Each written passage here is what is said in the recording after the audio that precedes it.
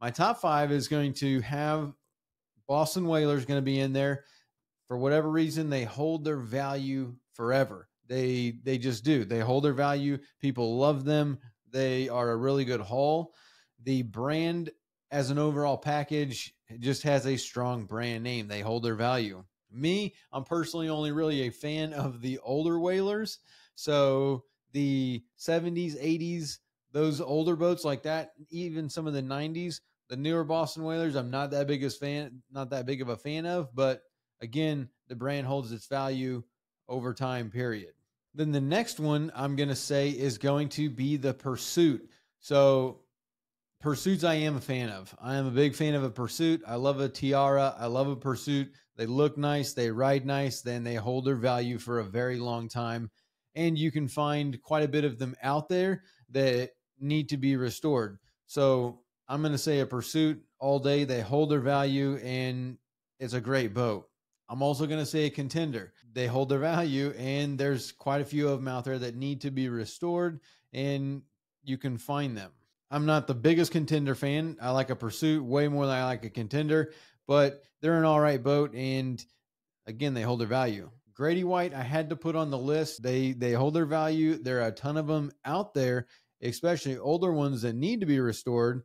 And so when you get a restored one, there is a market for them and people like them. Then the last one that I'm going to put on this top five list is going to be a Parker, even though I'm not the biggest Parker fan either. But again, they hold their value and there's a ton of them out there that need to be restored. So it is a good brand to go into. Now, some honorable mentions. Well, actually, you might be wondering, why didn't I say something like a CV? Because everybody knows my favorite boat is a CV, but they don't exist. You can't find them. They don't exist. People that have CVs keep CVs and they just rotate around within the CV community, I guess you would call it.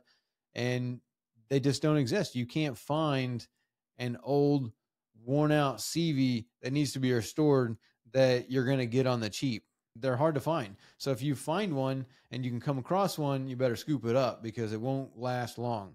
Honorable mentions, I'm going to say Intrepids. Intrepids hold their value. Good brand, good boat. There's a lot of them out there.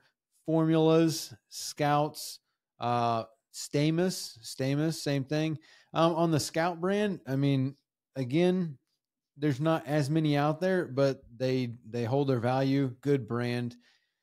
A Hughes, they're also a little bit tougher to find, but awesome boat. It's more of a flats boat. Same thing as like a Maverick. So any of those, great brand. They hold their value, and sometimes you can find them.